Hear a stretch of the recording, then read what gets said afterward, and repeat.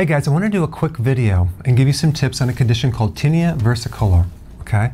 This is a type of fungus that has the capacity to interfere with your pigment. Okay? And so basically this fungus blocks the release of melanin and you have these white spots on the chest or the back. It's not as intense as another condition called vitiligo, and I'll post them side by side so you can see the difference. It's slightly not as intense, but it looks similar.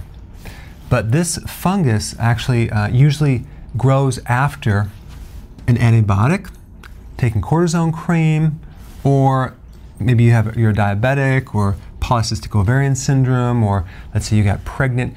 Things that can create nutritional deficiencies, things that can alter your body's chemistry, and even certain vitamin deficiencies can set you up for getting this condition. But in reality, it's really an internal problem, because the people that get this condition have then an 80% chance of getting it again because they didn't fix the gut, the microflora. And by the way, you have about 400 different types of microbes in your gut. You have friendly bacteria, you have friendly yeast, you even have friendly candida, as well as friendly fungus. And when you lose some of those strains, you start developing unfriendly fungus that can start growing on the external part of the body. So you really, if you have this condition, you really want to start building yourself up and start consuming foods that have high levels of good bacteria, like sauerkraut, fermented vegetables, and maybe a good probiotic. Okay, so here's some remedies that you can apply. Oregano oil, tea tree oil, thyme, grapefruit seed oil are all really good for funguses.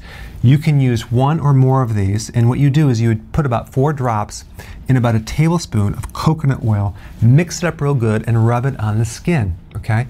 And I would recommend doing this before bed. So in other words, the application on your skin is sitting there all night long. It has a chance to really work.